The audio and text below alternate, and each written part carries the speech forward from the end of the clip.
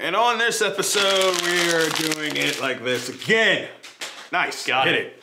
VCU versus Rhody on the road. One more game on the road to on the road. Ooh, I like that. I like that. This guy's good. On the road to the A-10 regular season championship of the world if VCU gets the wins that they need. There's some other things out there. There are some other things, wins, losses, draws. But this is a big one. Yeah, this is a... No, I'm not going to do it. This is a big one. What are your thoughts going into this one? Hostile territory. Rhody... I think Rhody's on a little bit of a desperate mode. Yeah. Well, desperation mode. A little bit. A little bit.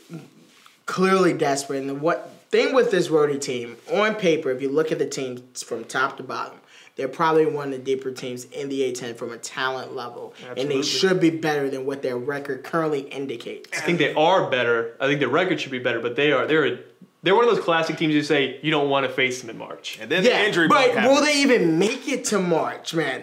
Will they? That's going to be the biggest question with them because they have one good win on the season, one really good win. That's Cincinnati. But if you look from that win and the competition that they defeated, the gap between that, other than a win against Belmont. Yawn.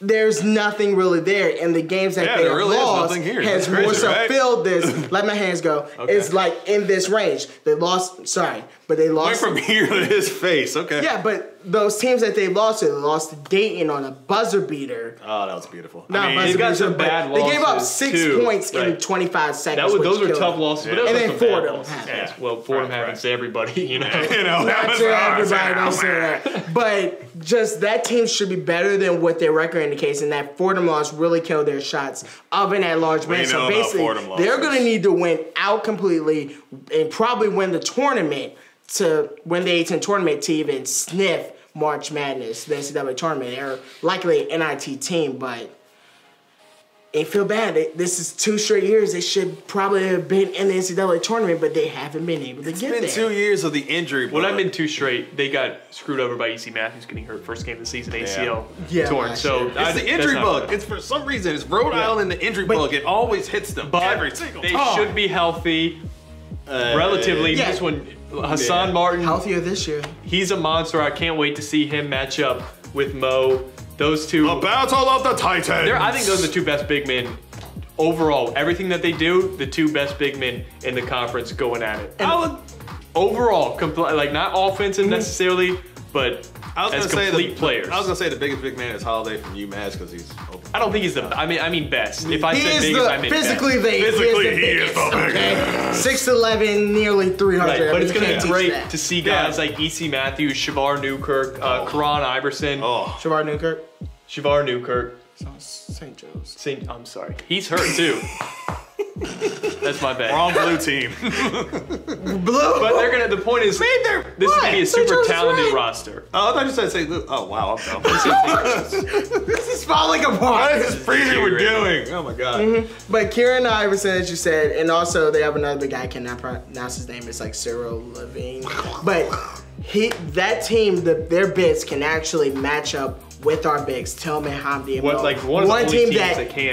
That's the only team that can actually match us. It's Paint Monster versus Paint Monster in the A-10. So that should be an intriguing matchup itself, and it probably will come down to the guards at that point. With their size, they're built like a high major team, and that length tends to give VCU some issues.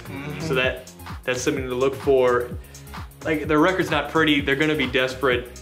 They're going to give VCU a great shot at it. And it's one of those, they're not in a top 50 RPI win anymore. So it's one of those, it's another risky game, another hostile environment VCU has to go in where they're going to be, everyone wants them to lose.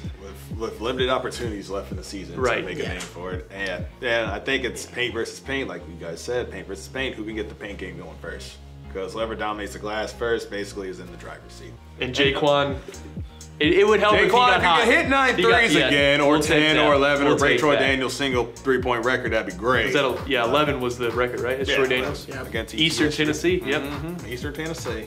Why did I just do that? I'm sorry. Rhody needs that game more than VCU needs that. I hate saying it like that, but they absolutely do. Rhody absolutely has to have this game, and that could be the scariest problem for this VCU team. You think so?